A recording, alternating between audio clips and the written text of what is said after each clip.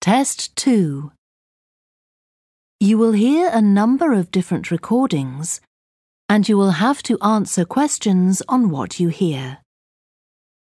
There will be time for you to read the instructions and questions, and you will have a chance to check your work. All the recordings will be played once only. The test is in 4 sections. At the end of the test, you will be given 10 minutes to transfer your answers to an answer sheet. Now turn to Section 1. Section 1. You will hear a young man phoning a town's youth council. First, you have some time to look at questions 1 to 5.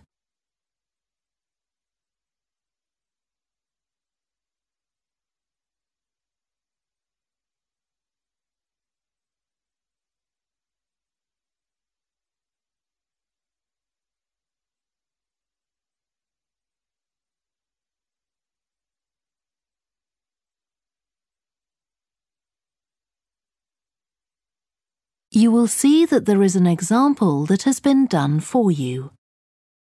On this occasion only, the conversation relating to this will be played first. Good morning, Youth Council. Caroline speaking. Oh, hello. I'm interested in standing for election to the Youth Council, and I was told to give you a call. That's good. Could I have your name, please? Yes, it's Roger Brown. Thank you. The young man's name is Roger Brown, so Brown has been written in the space. Now we shall begin. You should answer the questions as you listen, because you will not hear the recording a second time. Listen carefully and answer questions 1 to 5. Good morning, Youth Council. Caroline speaking. Oh, hello. I'm interested in standing for election to the Youth Council, and I was told to give you a call. That's good. Could I have your name, please? Yes, it's Roger Brown. Thank you. I'm Caroline, the Youth Council Administrator. So, do you know much about what the council does, Roger? I've talked to Stephanie. I think she's the chair of the council. That's right. And she told me a lot about it. How it's a way for young people to discuss local issues, for example, and make suggestions to the town council. That's what made me interested. Fine. Well, let me take down some of your details. First of all, how old are you? You know the council is for young people aged from 13 to 18. I've just turned 18. And where do you live, Roger? Well, that's a bit complicated. At the moment, I'm looking for a flat to rent here, so I'm in a hostel from Monday to Friday. I go back to my parents' place at the weekend. OK, so where's the best place to send you some information about the council? Oh, to my parents' address, please. That's 17 Buckley Street, Buckleigh Street, Stamford, Lincolnshire, though you don't really need the county. Oh, I know Stamford. It's a lovely town. And what's the postcode? PE9 7QT. Right, thank you. So are you working here or are you a student? I started studying at the university a couple of weeks ago, and I've got a part-time job for a few hours a week. What do you do? Well, I've done several different things. I've just finished a short-term contract as a courier, and now I'm working as a waiter in one of the big hotels. Uh-huh. That can't leave you much time for studying. Oh, it's not too bad. I managed to fit it all in. What are you studying? My ambition is to go into Parliament eventually, so my major subject is politics. That's partly why I think the Youth Council is important and want to be a part of it. And I suppose you're also taking a minor subject, aren't you?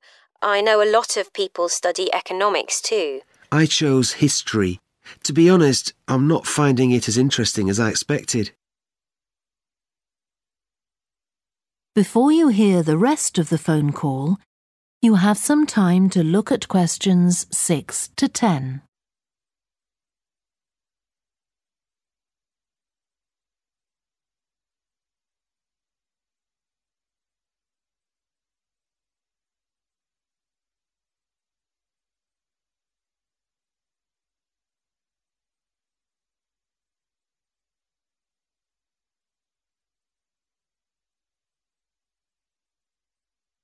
Now listen and answer questions 6 to 10.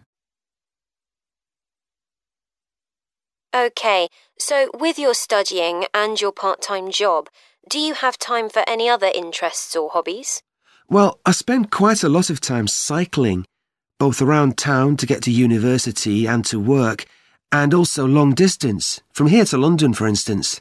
That's pretty impressive. Anything else? For relaxation, I'm also keen on the cinema. I used to go at least once a week, but I can't manage to go so often now. Right. Are you sure you'll have enough time for the Youth Council?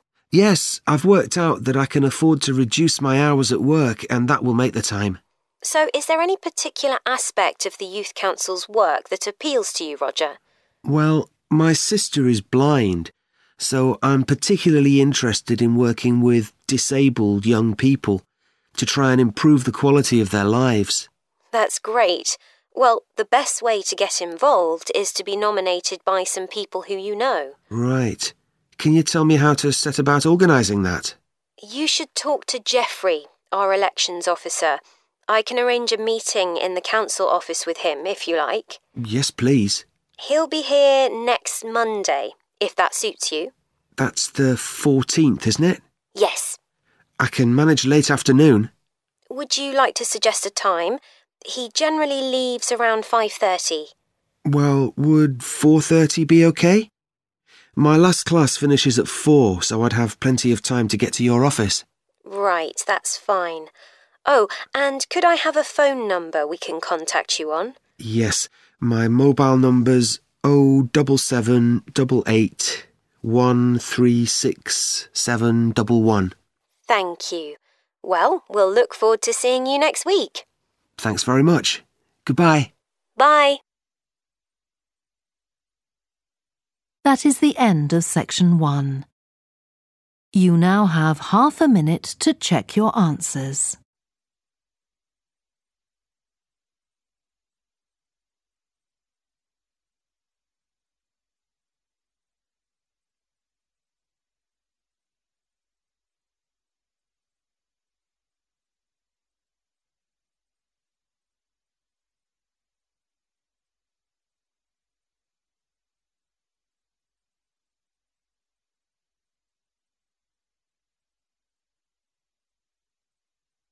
Now turn to section 2. Section 2. You will hear a woman who works in a theatre talking to 2 new staff members on their first day of work. First, you have some time to look at questions 11 to 16.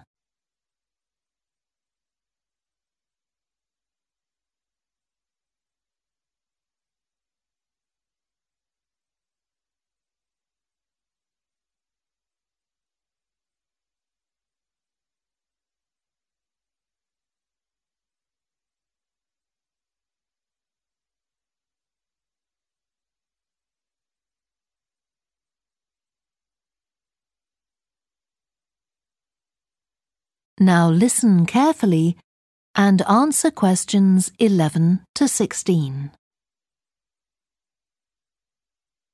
Hi, great to see you. I'm Jodie, and I'll be looking after both of you for the first month you're working here at the Amersham Theatre. I'll tell you something about the theatre now, then take you to meet 2 of the other staff. It's an old building, and it's been modernised several times. In fact, as you can see, we're carrying out a major refurbishment at the moment. The interior has just been repainted, and we're about to start on the exterior of the building. That'll be a big job. The work's running over budget, so we've had to postpone installing an elevator. I hope you're happy running up and down stairs. When the theatre was built, people were generally slimmer and shorter than now, and the seats were very close together. We've replaced them with larger seats, with more legroom. This means fewer seats in total, but we've taken the opportunity to install seats that can easily be moved to create different acting spaces. We've also turned a few storerooms over to other purposes, like using them for meetings. We try hard to involve members of the public in the theatre. One way is by organising backstage tours, so people can be shown round the building and learn how a theatre operates. These are proving very popular.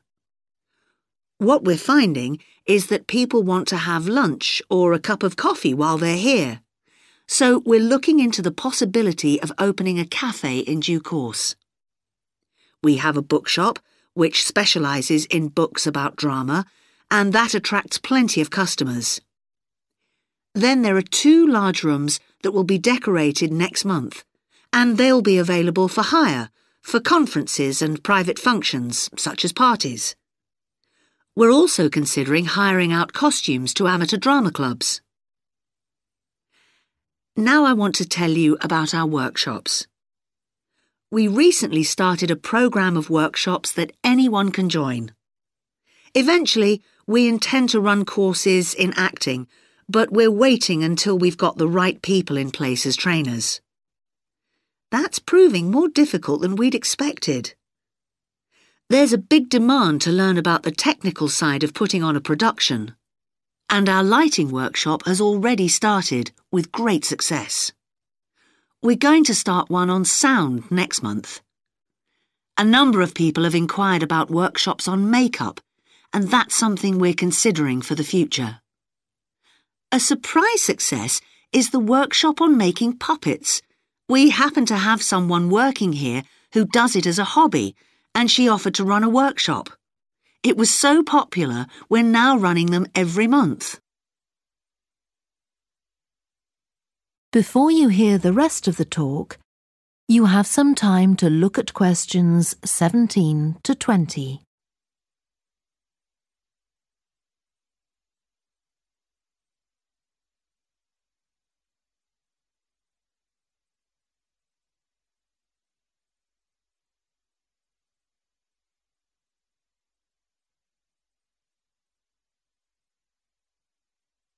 Now listen and answer questions 17 to 20.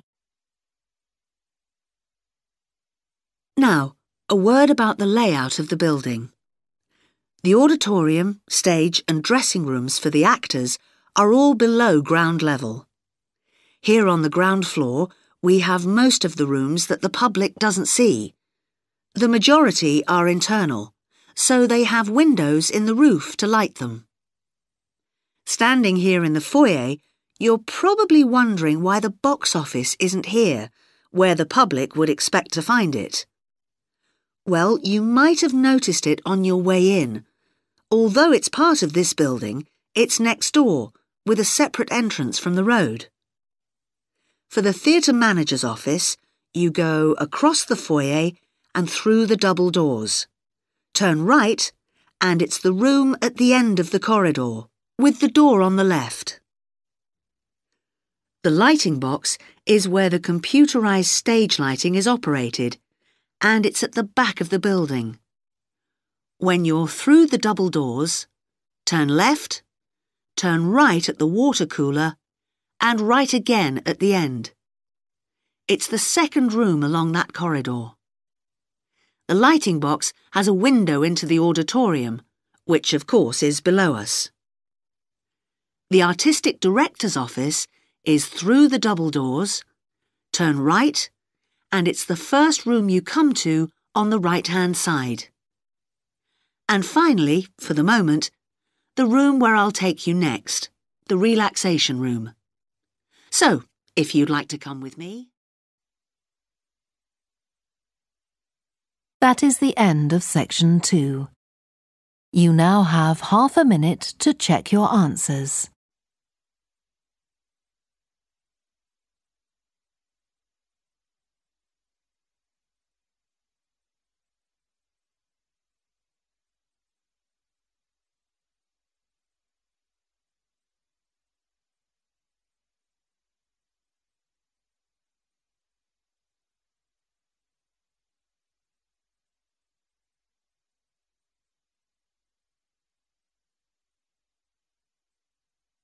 Now turn to Section 3. Section 3. You will hear two biology students called Helen and Colin talking about the report they are writing on their recent field trip to a seaside area called Rocky Bay. First, you have some time to look at questions 21 to 26.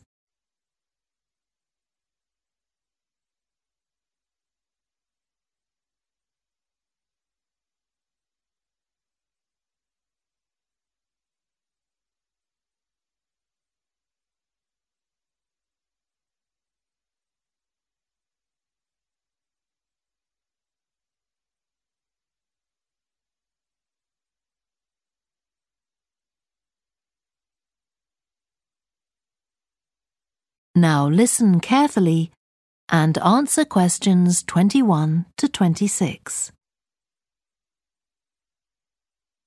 I've brought my notes on our biology field trip to Rocky Bay, Colin, so we can work on our report on the research we did together. OK. I've got mine too. Let's look at the aims of the trip first. Right. What did you have? I just put something about getting experience of the different sorts of procedures used on a field trip.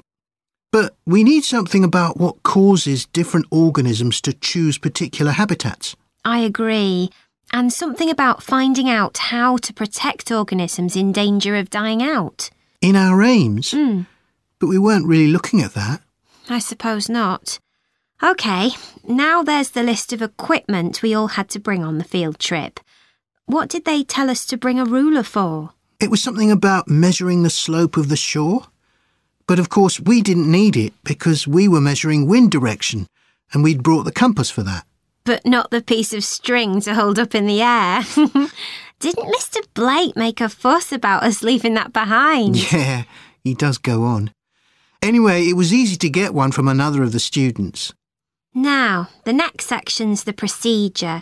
I sent you the draft of that. Yeah, it was clear, but I don't think we need all these details of what time we left and what time we got back and how we divided up the different research tasks. OK, I'll look at that again. Then we have to describe our method of investigation in detail. So let's begin with how we measured wave speed. I was surprised how straightforward that was. I'd expected us to have some sort of high-tech device, not just stand there and count the number of waves per minute. Not very precise, but I suppose it was good enough. But the way we measured the amount of salt was interesting. In the water from the rock pools? Yeah. Oh, I wanted to check the chemicals we used in the lab when we analysed those samples. Was it potassium chromate and silver nitrate? That's right.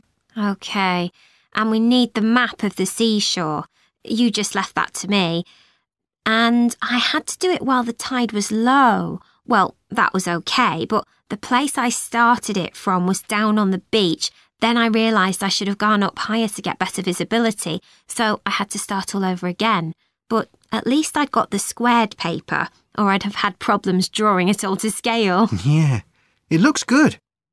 We could get a map of the region off the internet and see if we need to make any changes. I had a look, but I couldn't find anything. But you took some pictures, didn't you? Yeah, I'll email you them if you want. OK, I'll make my amendments using those. Then I can scan it into our report. Great! Before you hear the rest of the discussion, you have some time to look at questions 27 to 30.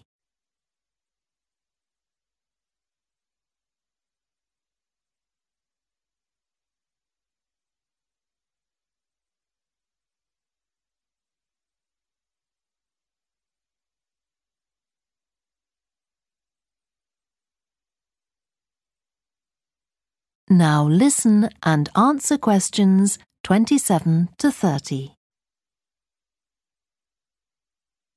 Now, when we get to our findings, I thought we could divide them up into the different zones we identified on the shore and the problems organisms face in each zone. So for the highest area... The splash zone? Yeah.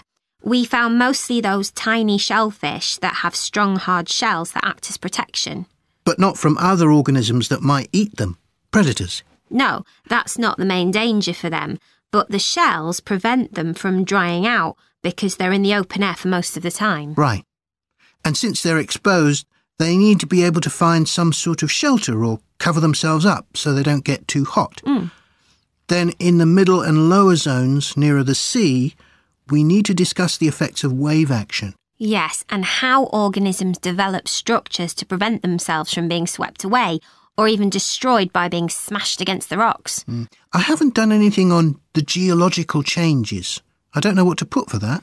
No, we weren't concentrating on that. Maybe we need to find some websites. Good idea. I've got the lecture notes from Mr. Blake's geology course, but they're too general. But we could ask him which books on our reading list might be most helpful. Right.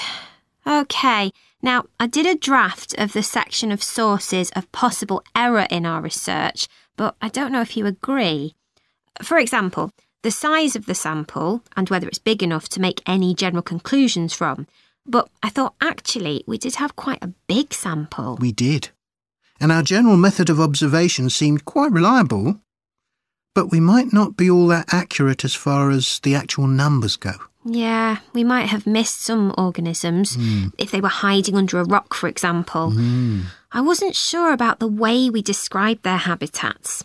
I decided it was probably OK. Yeah, and the descriptions we gave of the smaller organisms, they weren't very detailed, but they were adequate in this context. I'm not sure we identified all the species correctly, though. OK, we'd better mention that. Now, how are we going to... That is the end of section 3. You now have half a minute to check your answers.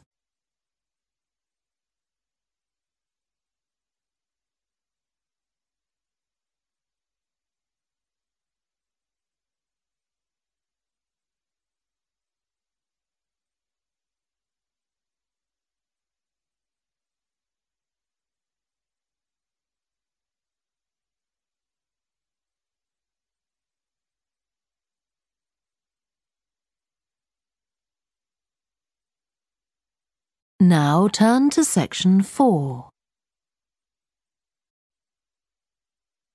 Section 4.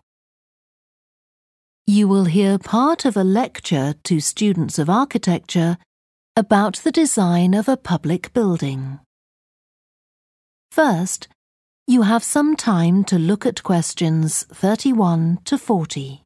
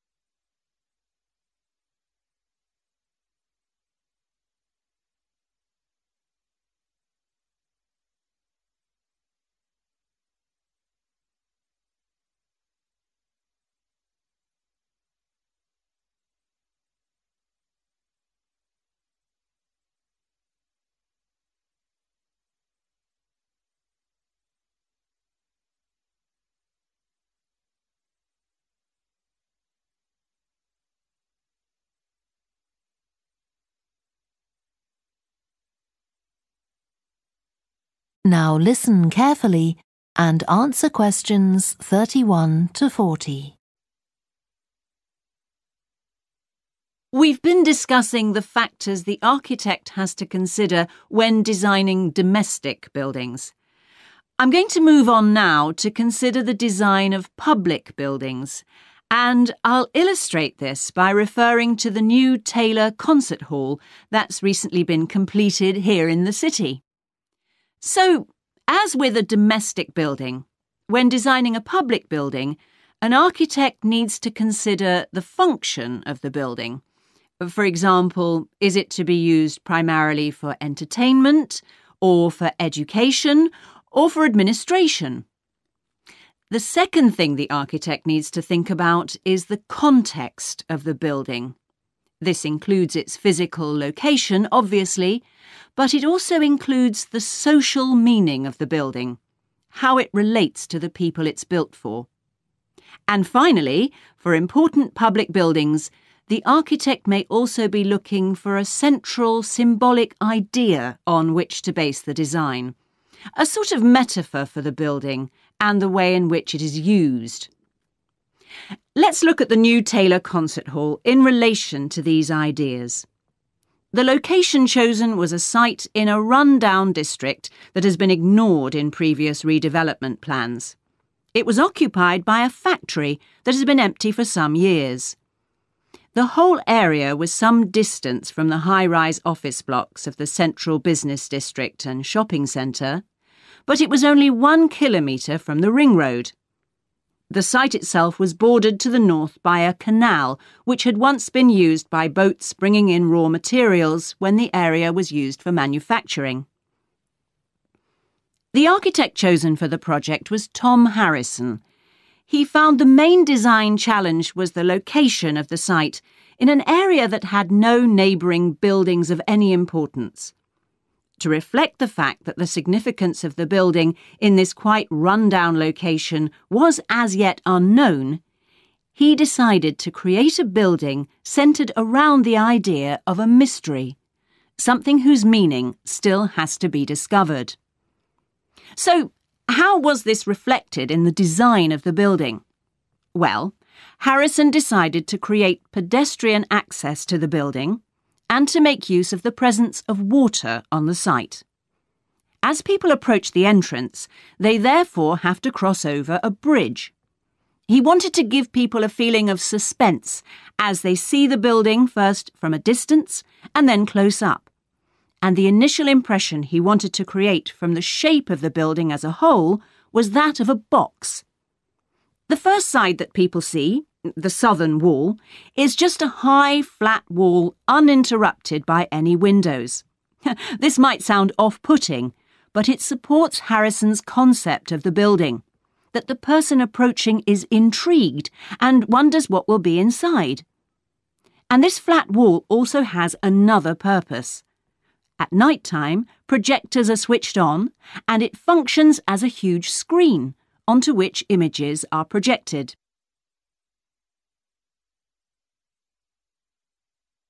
The auditorium itself seats 1,500 people. The floors supported by 10 massive pads. These are constructed from rubber and so are able to absorb any vibrations from outside and prevent them from affecting the auditorium. The walls are made of several layers of honey-coloured wood, all sourced from local beech trees. In order to improve the acoustic properties of the auditorium and to amplify the sound, they are not straight, they are curved.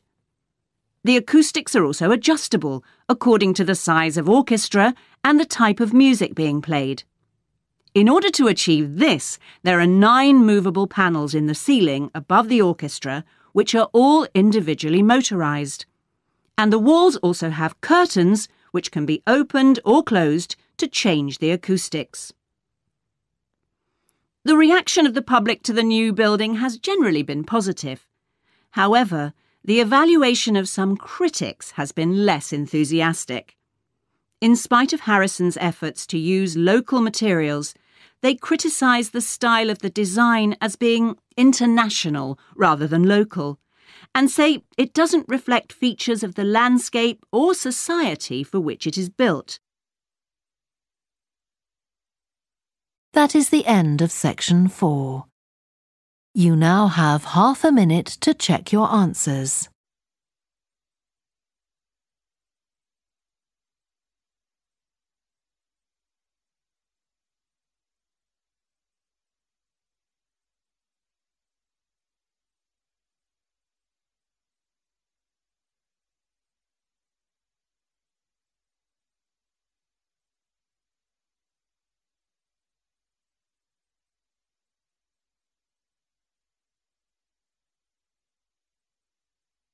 That is the end of the listening test. You now have 10 minutes to transfer your answers to the answer sheet. Please stop writing and wait for your question booklet to be collected.